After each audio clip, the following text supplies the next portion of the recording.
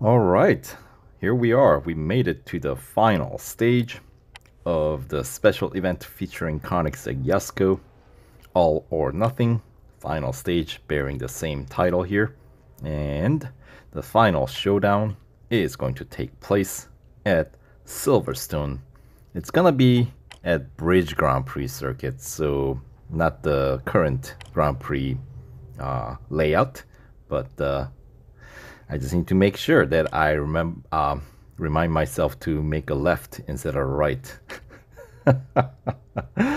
in that one corner where, you know, this layout veers away from the current Grand Prix layout. But anyway, final stage, 5 goals to complete. The first one is gonna be an average speed challenge. The target is 136.7 miles per hour or 220 kph. And the final stage, no off track, and they're very strict about that, and no damaging, which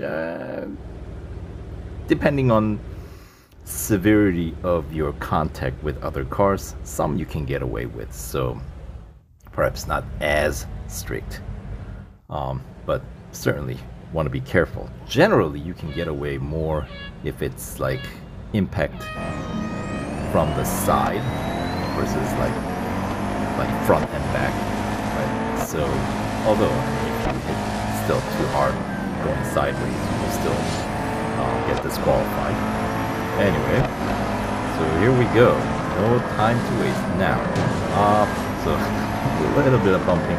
I got away with that one. I guess track marshals weren't watching. Well, there are a lot of counts. Come on. They cannot be scrutinizing every single one, right? But anyway, so they ask you to come in at least P10. Now, with the grid that I got, P10 is gonna be way too slow, meaning my average speed is gonna be far below what's required. And as is, I gotta keep things moving here. Alright, so I need to keep it above 220, so I got a little bit of a buffer, and of course this final bit is gonna bring my average speed down, and then I gotta make sure that I can exit back out into the finish line flat out, so get that average speed requirement met. Alright, and apparently you need to finish somewhere around minute 26. Yeah, fourth place finish. Not ideal when you're trying to bot train, but I mean, I didn't really have much of an option, so it is what it is. And we're gonna have to continue on with the grid that we'll be receiving. Yeah, so we got Valkyrie, Venom F5, and Bolide in front of us. And just so you know, those guys are gonna cause a little bit of headache for some of you guys.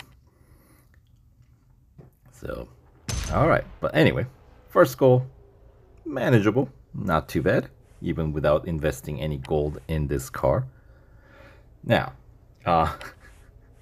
heading on into goal 2, hitting that top speed target. I know exactly where it needs to happen. It is the hangar straight. So it's all about how you exit Beckett's and Chapel curve and allow yourself enough braking distance so you don't fly off, you know, at Stowe. So yeah, I could not do it without gold upgrades. And even, you know, with the one single gold upgrade that I put on this car, which I put on the body because that was the cheapest upgrade that deals with the top speed and acceleration, right? 75 gold, and of course the stage 3 racing dollar upgrade that comes with it. So there you go, the handling of that Beckett's Chapel curve exiting is the key here, and then as soon as you hit the target speed, um, when you're skidding, that there's a bit of a angle that you want to kind of steer your car towards, which can be a bit tricky as well. Because, you know, if you're skidding along the curb as though you're drifting, right? Then you're on track while you're skidding and slowing down your speed, so until you regain that speed, right? So that's another part of the tricky thing about this challenge if you're running with minimal upgrades, right? So yeah, took me many attempts to get through this one, but eventually, you know what I did? I put a lot of effort in without putting any gold upgrades on the car, and once I was like, I'm not sure if I can actually, or at some point you assess like how much more time you're willing to invest into this, right? So I said like, okay, you know what? Let's just get a gold upgrade and the racing hour upgrade. Give it a go. See if it works out any better. And I was getting closer. And the other challenge about this is you have to pull this trick off twice, right? So now, when they give you all these multiple things that you gotta accomplish, like this one, finishing 7th, obviously not a big deal. That's the easy part of the challenge. It's all about hitting that top speed target twice without going off track. So yeah, you really need to know how to like drift, I guess. That's sort of things that we don't normally practice in the game unless you're goofing around, and I goof around all the time. But anyway, so if you guys want, I could make a separate video, just kind of a breakdown of how to tackle that corner, but that is something that I'll have to make separately, so we'll talk about it. Anyway, P7 finish, done. Top speed target met twice, done. Stayed on track without going without damaging, done. There we go. So yeah, Bolide, Valkyrie, Venom F5s dominating what's in front of the grid. The IDR, lovely car. It's just it's electric, so it's got killer grip, but top speed is always its Achilles heel. So with when we're racing cars like Jesko, it's easy to overtake, at circuits like Silverstone. Anyway, so there we go. One of the more challenging goals of this entirety. In fact, it's one of the more challenging goals that we've had to go through in quite a few updates, I feel like. So that was fun. Anyway, moving on to goal 3. This is a drafting challenge, and this one I feel like is a bit of a breather. We had a really difficult goal 2, and coming up after this one, goal 4 is gonna be also very difficult. Actually, I think goal 4 is more difficult than goal 2. I know, don't get discouraged though. I had to put more upgrades on before I head into the goal 4. That's what it took me. So I had to kind of buy my way through. But goal 3, not too bad. We need to climb up to P3 while drafting. So if I remember correctly, the third and fourth are kind of next to each other. So on one of my other accounts, what happened was I think Valkyrie pitted F5, so I had to just kind of chase behind Valkyrie, which actually is quite easy because top speed on Jesko is far superior to Valkyrie. Valkyrie, of course, is much more balanced, much better balanced. But at least in this challenge, you know, Valkyrie is pretty easy to tailgate behind. You don't have to like try to overdrive. So, but anyway, those two, the third and fourth place, are relatively staying close together in this attempt here. So I know I don't have to necessarily try to get behind Valkyrie right away. I got 2 laps to do it, so but as you can see, when you are trying to build up your drafting distance behind Valkyrie, it's actually pretty manageable. It's quite easy. Because you don't have to be like riding on the gas the whole time, which allows you to time your braking points a little bit easier, and you have a bit more confidence heading into these curves, right? So yeah, so keep building up, and then even when you fall behind just a little bit, exiting the curve, you're able to pitch right back up because of your superior acceleration and speed. Yeah, Jesko is definitely the speedster here. So, and then make sure you don't go off track, heading into hanger straight as done earlier. That's the spot where you want to make sure you get a nice break, catch up, and then, I mean, I've already fulfilled the drafting distance challenge. Make sure you don't crash,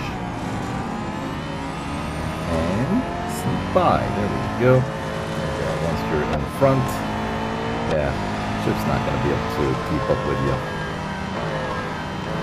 I know they do have superior handling around corners, but yeah, it also depends on who's driving as well, right? So yeah, so there you go. As I said, a bit easier goals, you know, kind of squeezed in between 2 difficult goals. But anyway, that will do it for goal 3. There we go. P3 finish. 3 minute 33 seconds and change. Pick up a few racing dollars as always. Relatively clean race, right? 880 fame points for the effort. Alright, so just 2 in front of us now. But the one in the very front, driven by Michael, is Bolide, which is, that's a killer car. So, another service that I have to get done here, but the same upgrades as the previous goal for goal 3, just the 1 gold upgrade on the body. Even though, I mean, I don't know if that was even necessary for goal 3, but obviously you cannot get to goal 3 unless you complete goal 2. So, and I needed that gold upgrade for goal 2, so there. Anyway, we'll return after the service is done. And it is time to tackle the ultimate goal of this special event. It's the penultimate goal, actually, but it is by far the most challenging one of all in this event, where we gotta win. No off-track allowed and no severe damage allowed, right? So in front of us, we got Hennessy F5 and Bugatti Bolide, driven by Michael. Now, as you just saw, you gotta get behind Bolide right away, because if you fall behind, it's gonna be impossible to catch up. So, and running down hanger straight, another kind of a marker that you can use is when you're close enough to your opponent in front, the distance marker does not show up in red. So if you start seeing the distance marker in red, that's an indicator you are a little behind schedule, as it were. You're kind of falling behind. So that's one of the cues that you can use to see how you're handling through the Maggots, Baggots, Chapel curves, right? Since that determines your how close you're gonna be behind Michael here. So anyway, I wanted to get behind or get in front of Michael as soon as possible. So in my case, that was after you go under the bridge, the next set of corners, right? Before we come around Love Field to start the lap 2, or I guess the official lap 1. So I wanted to be in front, because when I was behind, it was very, very difficult, especially if I'm chasing behind Michael in through Love Field. That corner, I just lose him every single time. So I wanted to get in front of him before heading into Love Field, which is what I did. So, and once you're in the front, obviously, don't slack off too much, because I'm also ahead, where I kind of was taking it easy since I was in the front, got the P1 secured. I've had Michael rear end me and fail me that way, because remember, you cannot get your car damaged. So when he rear ends you, it's a fail. So yeah, and then once you're, it's okay to let him kind of pass you by after you've taken over, depending on where that takes place, as long as you're, it's before you head into some long straights where you have the advantage, right? So, wow, what a challenge. But now it is behind me. I did have to put on extra gold upgrade for this one though, of all categories, on brakes. Yes, brakes. I feel like, remember, when you purchase gold upgrades or more upgrades in general, your bots do slow down. So I think part of the way it worked out is I sort of bought myself out of this goal.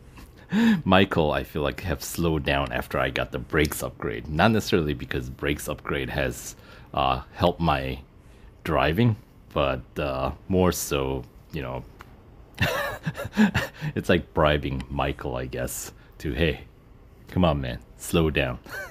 Anyway, Ahmed's running out of battery on his phone and he wants to get a nice picture, so that means our final goal is kind of like a time trial. We gotta finish under 2 minutes 31.2 seconds. So it's like almost like a 2 full laps, right? So with the setup upgrades that I've got going now 11 upgrades total, right? So all stage 1 upgrades and additional 2 upgrades on body and additional 2 upgrades on brakes. So 2 categories have 3 upgrades, otherwise everything else has just stage 1 or tier 1 racing valve upgrades only. And yeah, so this is one of those events or goals when you're finishing the first lap or when you're starting the first lap. So remember, because of the rolling start, your first lap, you had to spend some extra time before the lap started. So you use up just a tiny bit more time on the clock, which means when you start the lap 2, the lap time that you have versus the, what would you call it, the time remaining clock, if they are relatively close, which in my case I think it's like 1:16, let's see, 14, 15, and yeah, 1:16, and then the time remaining I think was like minute 14, 15, somewhere around there. So that's close. So with the rolling start time kind of added or subtracted from my lap time of the first one, I think I'm, you know, on pace. My pace is not terribly slow, so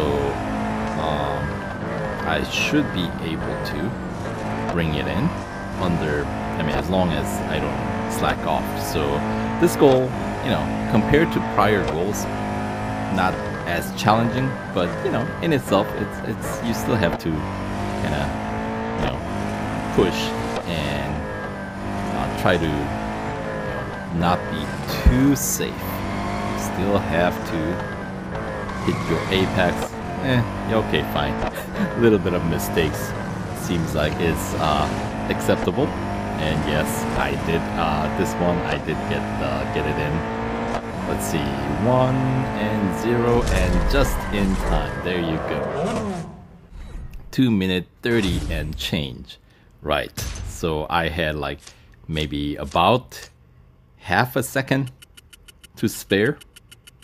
Is it cutting too close? That is cutting kind of close, isn't it?